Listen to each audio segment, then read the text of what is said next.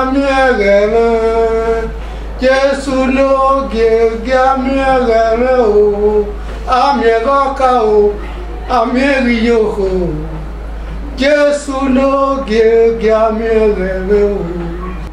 I knew our late apostle 1971 when I was converted into the fold of Christ.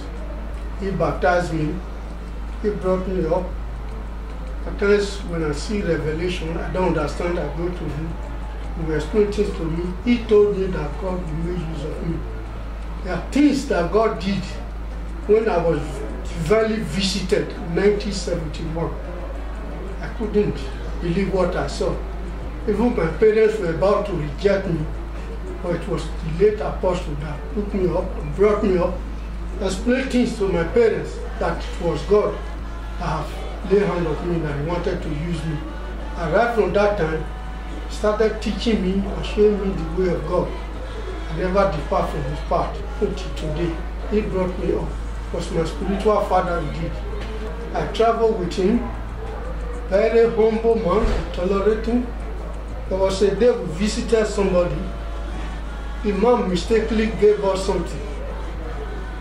What he gave me was even more than what he gave to our late apostle. I told him, I said, Daddy, I thought this man made a mistake.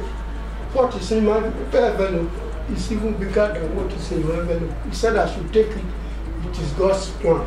It's what God does, God's will. I should take it. I said, no. I clearly said, no. It's God's design. He couldn't take it. He allowed me to take what was even higher than his son, my father. So we saw that from that day. I learned that humility.